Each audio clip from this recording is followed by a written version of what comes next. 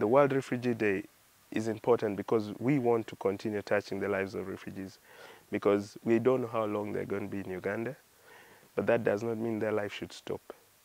So we think that the little we can do is to build their skills as youth for the time that they're in Uganda. We've been able to program for 6 trainings, in which we are looking at the Lamour refugee settlement, we are looking at Kiriadongo refugee settlement, and the last one is Ajumani refugee settlement.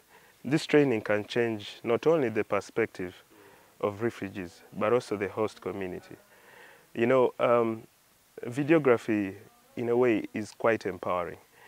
For those that have not yet undergone such kind of courses, they do not know about what the power of film can do. But with my experience, I have learned that if you empower the youth, and refugees in particular, on how to shoot films and use them within their community, it actually, first of all, builds their confidence, but also it has a special way of making a connection with those that do not know about their stories.